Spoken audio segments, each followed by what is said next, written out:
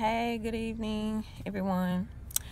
So I wanted to get on here real quick and talk about my first experience getting eyelash extensions. So, I didn't plan on going where I did go to start with. And it was a lot cheaper than the other place that I was thinking about going, but I think I could kind of see the difference even in that, because like I said, this is my first time having lashes. So yeah, it was going great at first, and I started tearing up a little bit, because of a little glue or whatever, but the lady immediately put a little fan on, my little eyes, so I was able to make it through the process. But y'all, when I asked her, after I told her that this was my first time ever getting lashes, I asked her, I said, so, how long can I expect them to last? When do I need to get a touch-up? What should I do at home to maintain them? She was looking at me like she didn't understand what the heck I was saying. I don't have anything against people that decide to come to America and open a business and they don't really, speak English like that. But y'all, that made me just really sit back and think. Me being an entrepreneur myself, I like, man, these people come over here and make a lot of money and all they have is the skill.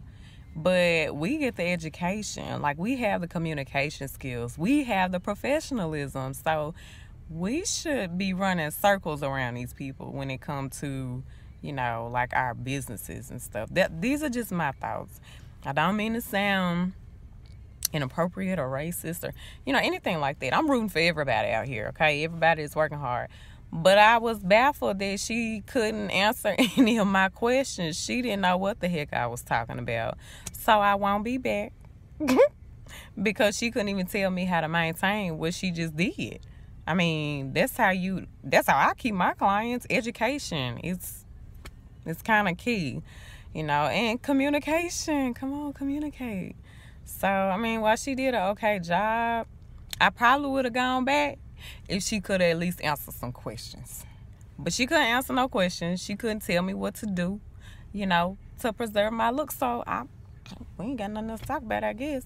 Now, they do a pretty good job with brows because they do, threading and stuff, too. And if you're in the Murfreesboro area, you can go see them. They're brand new. I think it's called Brow and Spa or something like that, right by Ulta.